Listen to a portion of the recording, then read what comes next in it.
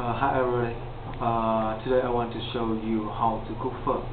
It's Vietnamese favorite noodle soup. First, you have to buy 2 kg cow's bones with the marrow inside, and after that you have to buy chicken and 2 kg of beef, noodle, ginger, Vietnamese onion, herb. Pepper, salt, the fish sauce, lemon, chili sauce, the star anise, and the cinnamon. After you buy all of this, you have to clean everything with the cold water. After that, you put the chicken and beef in the big pot, and you add the cold water in the pot and turn on the cooking fire, and you have to wait about 1 hour.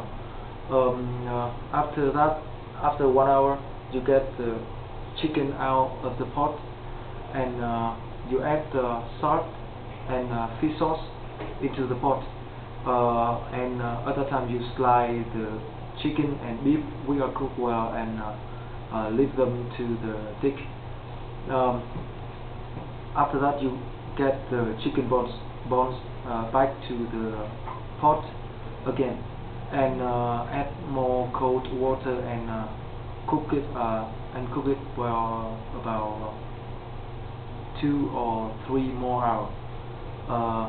And after that, you burn the Vietnamese onion, the ginger, the star anise, and the cinnamon for about 2 or 3 minutes, and you put all of them into the pot and cook more about 2 or 3 hours more. After about 6 hours, I think the soup is done. And before you eat, you have to put the noodle into the bowl, and put chicken and beef into the bowl, and some Vietnamese onion and the herb on the top, and you add the sauce into the pot. Before you eat, just add a little bit lemon juice and pepper and some chili sauce is better. I think it's done.